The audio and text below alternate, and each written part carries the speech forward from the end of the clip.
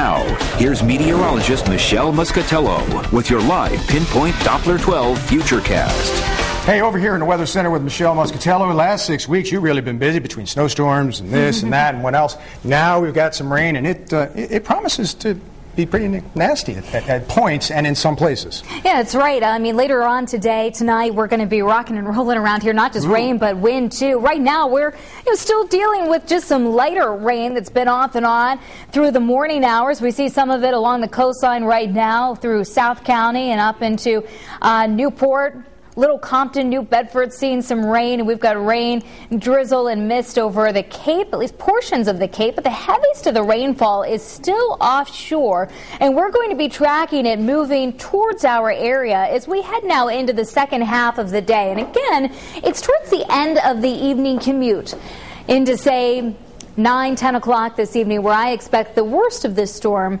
to be impacting our area.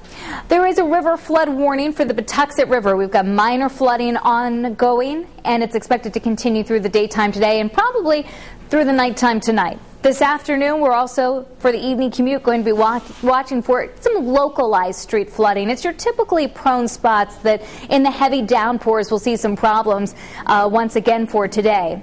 Also winds. I mean, talk about a variety of weather issues. We've got winds with this storm too. High wind advisory for Bristol County, Massachusetts.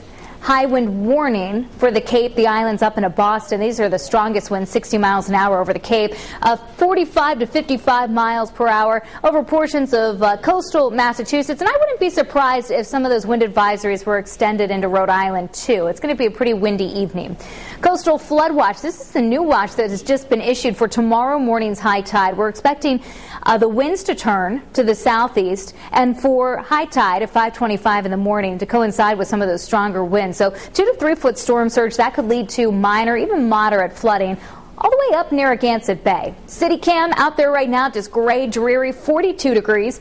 Northeast winds right now at 8 miles per hour. 41 New Bedford, 42 Newport, 43 degrees in Westerly, upper 30s in our northern suburbs. Now, Bob in Fall River says cloudy and damp. Brad, Cumberland, northeast wind at 14 miles per hour. And Kelly in Westport, 42, she says just sprinkles falling right now. What I see is some heavier rain off the coastline to our southeast. Also very heavy rain through coastal Maine and off the north shore of Boston. Some of this is going to try to wrap back around too. As far as snow goes, notice how far west it is of us. That's where the wintry weather with this storm is, well away from our area, at least during the daytime today. But low pressure is going to rapidly intensify as it comes up and then moves over Long Island and Connecticut later on tonight. On that path, again, the heaviest of the snowfall is over in this area from portions of New York down into northeastern Pennsylvania and New Jersey. Even New York City is getting a decent snowfall out of this storm. But for us, we're just talking about more soaking rain. Watch what happens towards the end of the evening commute. Yellows and oranges.